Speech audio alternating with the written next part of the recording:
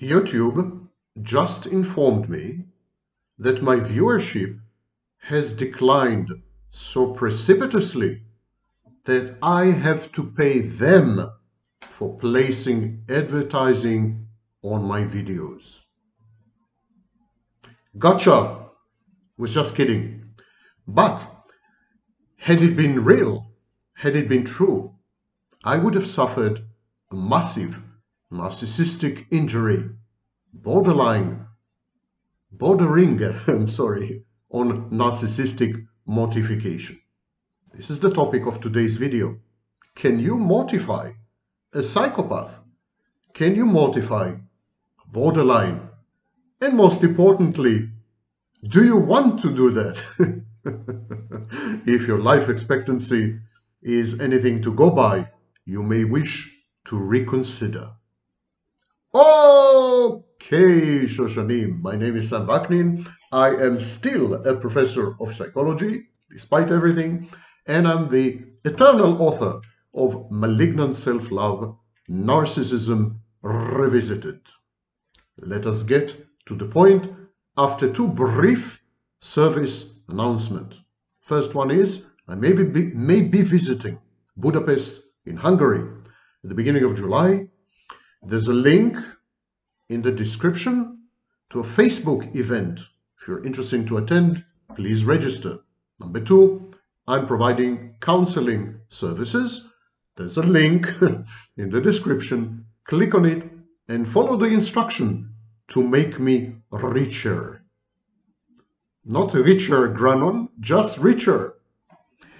Right, let's get straight to the pleasure of mortifying, injuring, devastating, ruining, and geschlimpfing, which is an old German word I just invented, a psychopath or a borderline. Let me find my notes. Here they are. We all know by now, or at least those of you who have been unfortunate enough to watch my videos, you all know that there is something called narcissistic mortification. Now, narcissistic mortification is not like being insulted or being slighted. It's not just about narcissistic injury, which we are going to discuss a bit later. Narcissistic mortification is the total disintegration of the narcissist's defenses, including his false self. This process is clinically known as decompensation.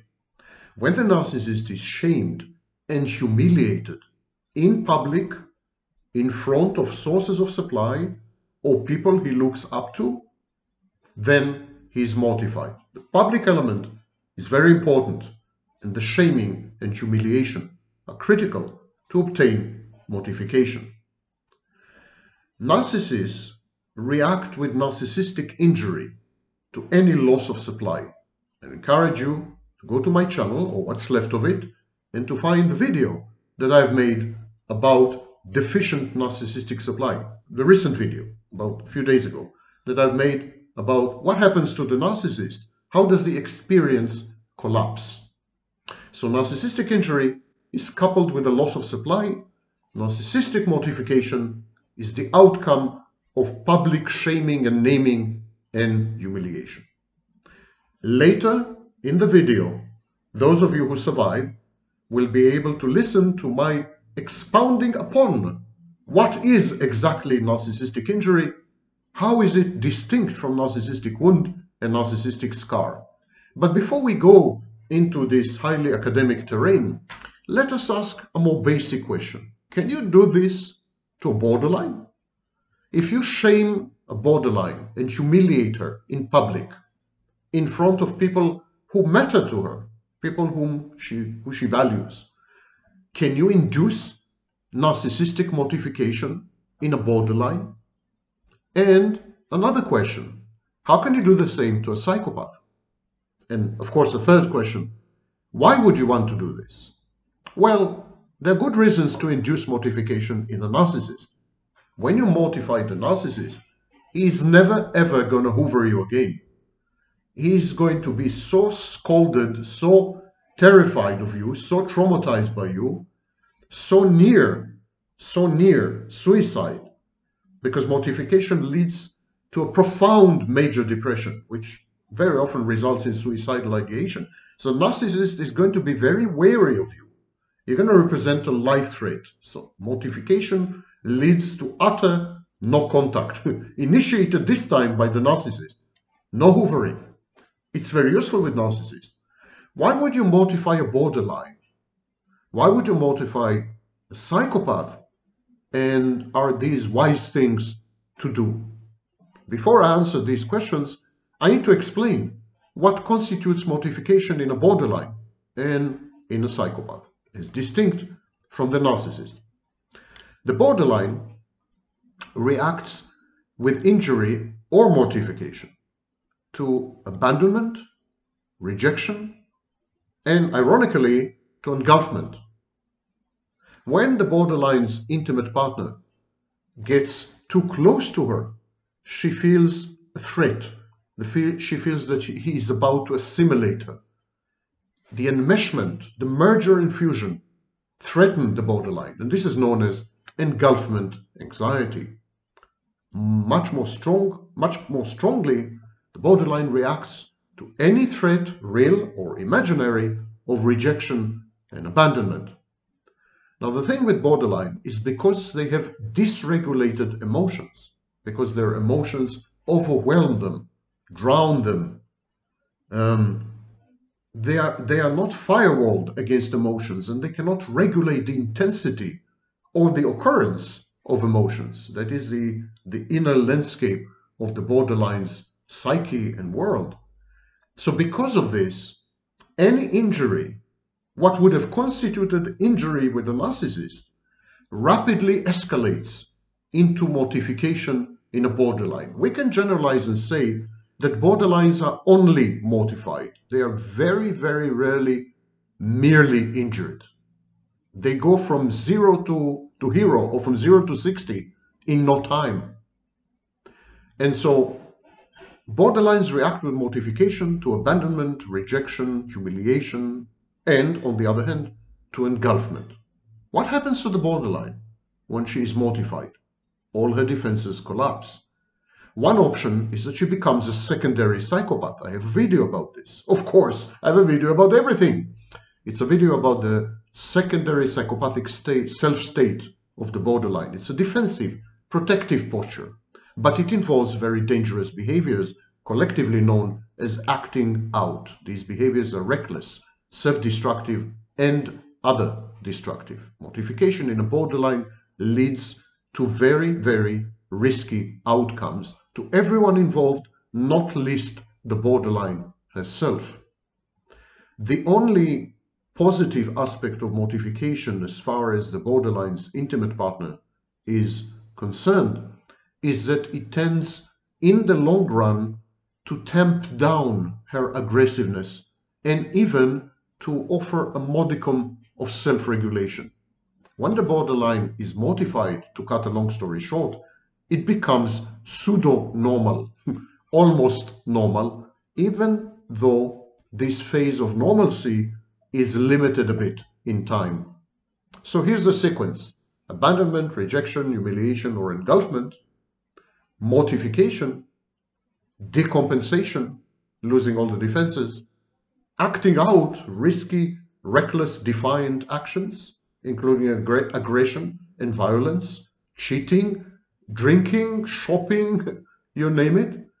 So acting out, but then the acting out abates, the secondary psychopathic state reverts to borderline, the borderline besieged by shame and guilt and other negative effects is mortified, and for a while she quiets down. She's at peace with herself and with others. She's contemplative, she's ponderous. She just sits back and kind of reviews her actions and her life, attempting at least to derive some lessons. So there is a phase of normalcy that follows mortification.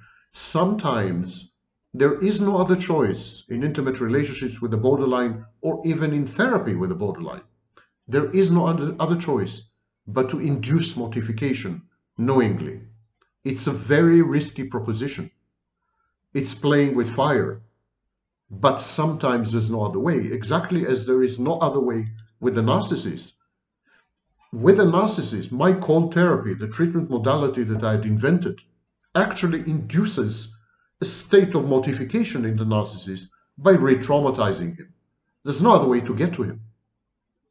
So while mortification with the borderline does have some positive outcomes, I strongly recommend against trying to mortify a psychopath, because psychopaths are likely to react with aggression, violence, vengefulness, and phenomena like stalking.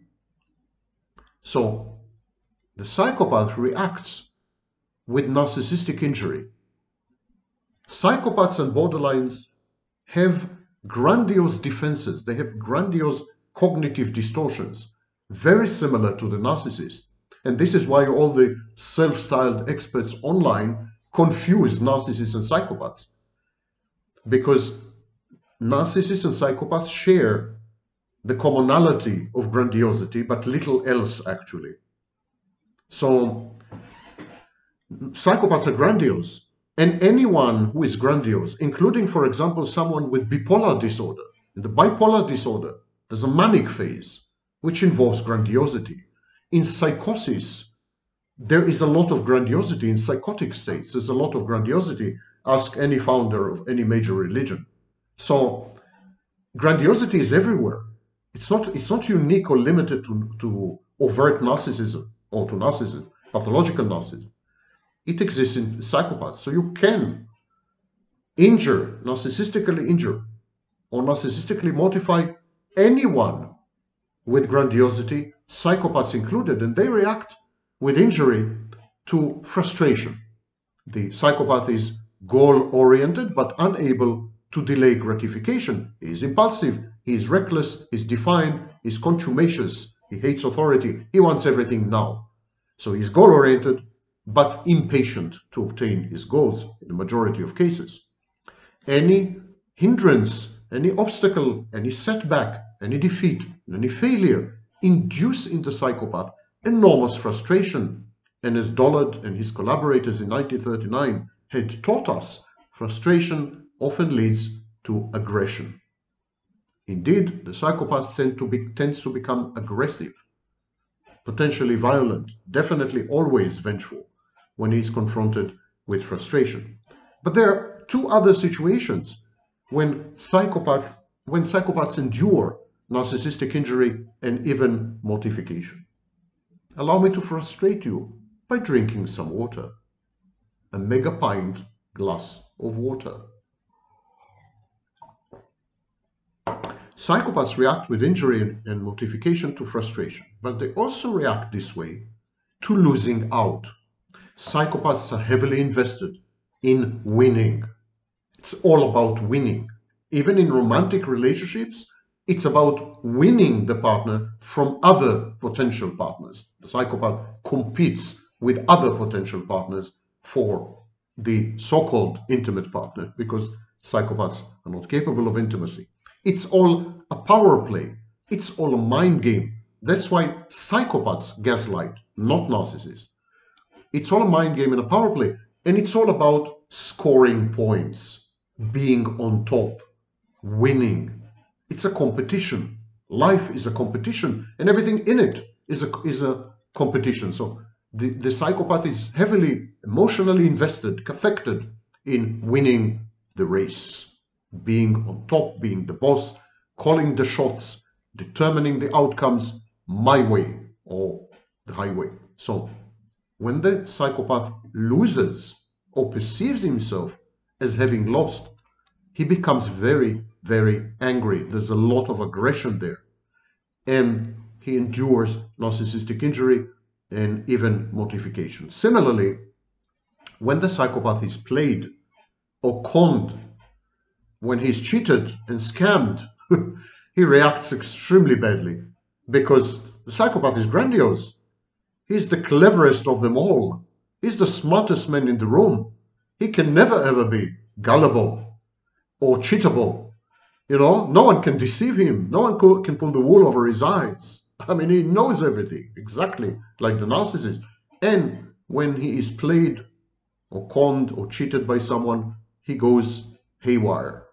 He becomes very dangerous. Now, ironically and strangely, the narcissist reacts with injury or mortification only in highly specific situations, loss of supply, public humiliation, but not when he is played or conned, and not when he loses because he has no conception of loss.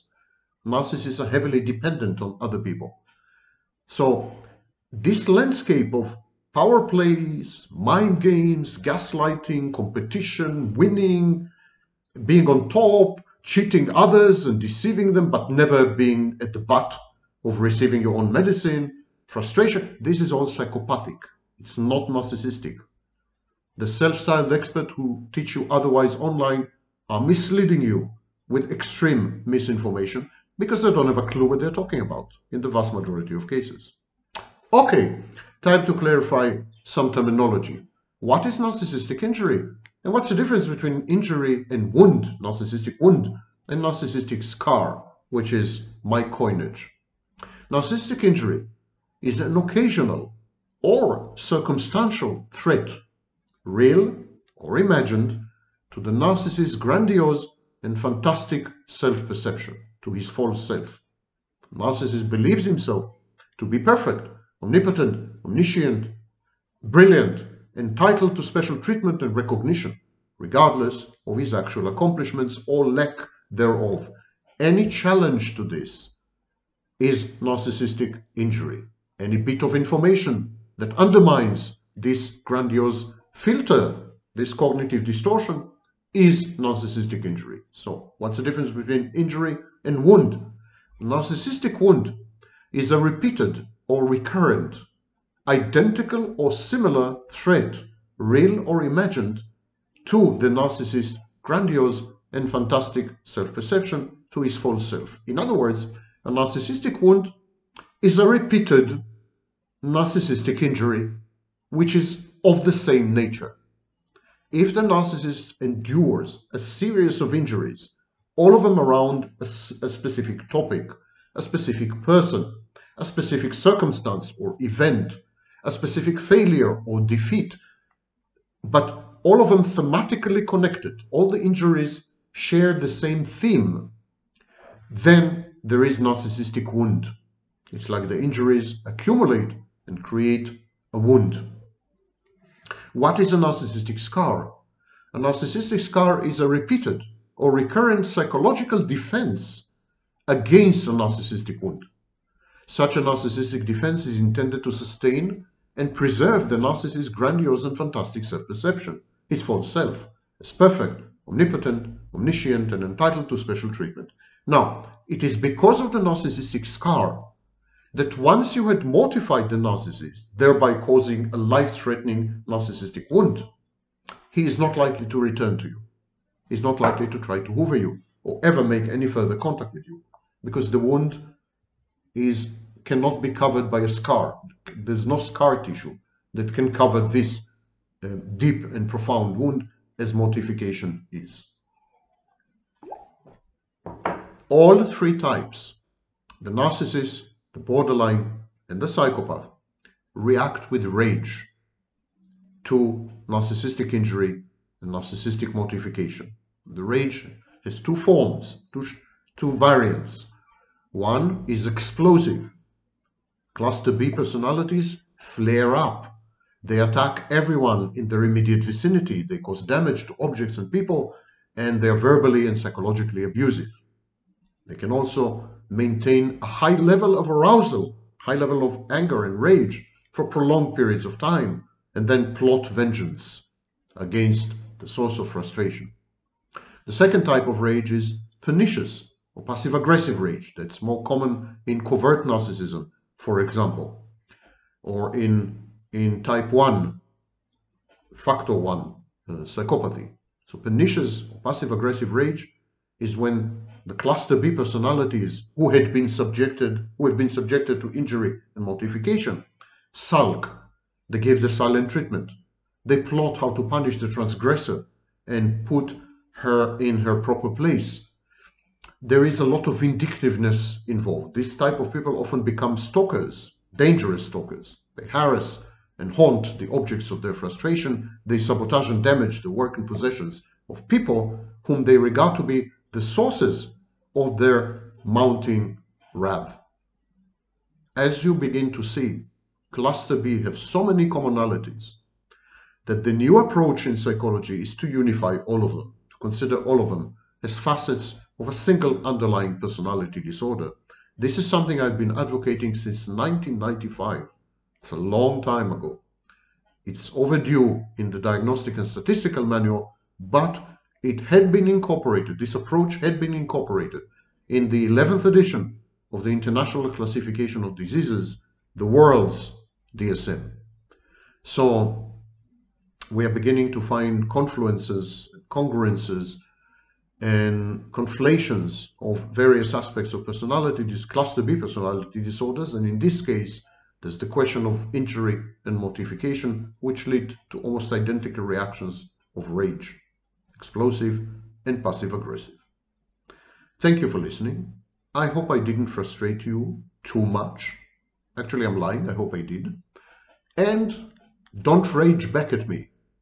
I am not the one placing ads on the videos. I've fought it for 13 years and I failed.